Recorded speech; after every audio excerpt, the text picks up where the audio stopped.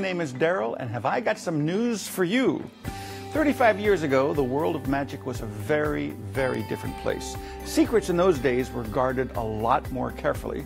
And at the time, there was great interest in my card and close-up work because I had just had the honor of winning first prize at FISM.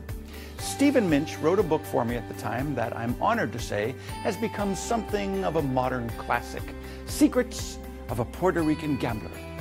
Shortly afterward, he wrote the sequel, For Your Entertainment Pleasure, and these books were originally printed in what we call the old style, with very few pictures and simply saddle stapled in the middle.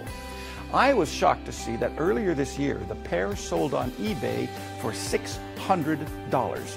They're nearly impossible to find these days. In fact, I only have one copy of each in my own personal library.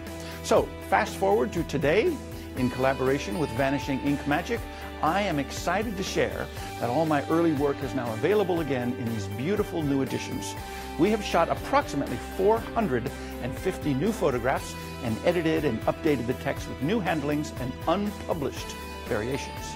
The books look gorgeous, and I'm thrilled that the next generation will have access to my work. You'll see the definitive work on my Triumph display sequence, some of my favorite sandwich routines, the mysterious cross of India, and much, much more. I'm proud to say that after more than 35 years, all of these routines have stood the test of time.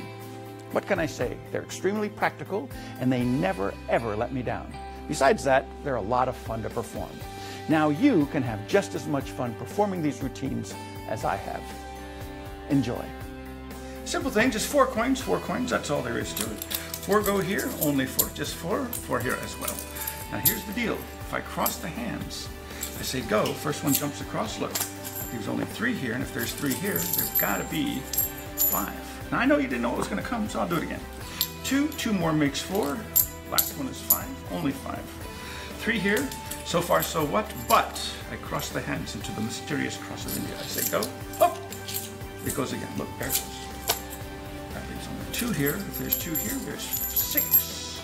Count them fair, you'll find them there, because no one knows where the hobo goes when it snows. That's right, my friends, but if you got a lot of nerve and you got a lot of plenty, 5 will get you 10. 10 will get you 20. That's it. Look, only 1 here.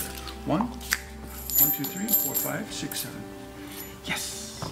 Last one, every move a picture. Watch closely. It will not be the quickness of the hand that deceive the eyes. No, just kidding. Oh, not till I say go. Then it goes, there's none here, count them fair, all of them. 2, 4, 6, 8.